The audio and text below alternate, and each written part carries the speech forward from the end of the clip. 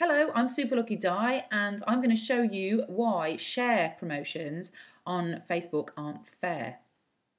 Now you will see lots of like and share promotions on Facebook and you're not actually allowed to ask your fans to share a post in order to enter a competition on Facebook. You can ask them to like, you can ask them to comment, but you can't ask them to share. However, lots of promoters ignore this and they'll still ask you to do it. The problem is if you want to enter a share competition and you want your share to be seen by the promoter, you have to share on the public setting. Here's a post I've put on my own Facebook page. I'm the only admin on Super Lucky and you'll see that 32 people have shared this post.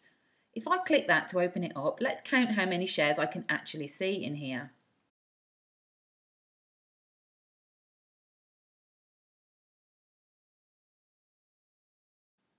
I can see 17 shares of this post. That's from the 32 people that have shared it.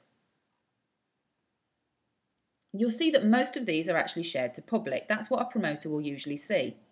In my list here though, I've also got shares to restricted lists. That's because I'm in those lists. There's a restricted list there, Angie's just shared it with 4 people in a list. I also see shares from people who are my friends. So I see this one from Lucy because I'm friends with her on Facebook. Generally though, if you're entering a competition on a Facebook page, you're not going to be friends with that promoter and all that promoter will see are the shares that are set to public. So if you share it on any other setting, your name won't be in that list and you shouldn't be in the draw for that prize. So what about the other 15 people who weren't on my shares list? How did they share? Well, some of them shared to friends, some of them shared to a Compass list, and some of them shared to only me, but I won't see any of those on my page as a promoter. So how come people win share competitions without sharing to public? That's because it's really hard to choose a winner fairly from a shares list. There's no easy way of doing it.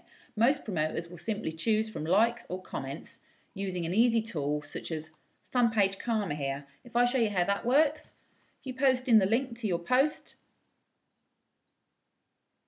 it picks a random liker and a random commenter. You can't choose a random sharer because you can't access all the shares, and that's why it's not fair for companies to run like and share promotions. I hope that helps to explain why sharing isn't a fair way to run a prize draw on Facebook because a promoter can't see all the people who shared.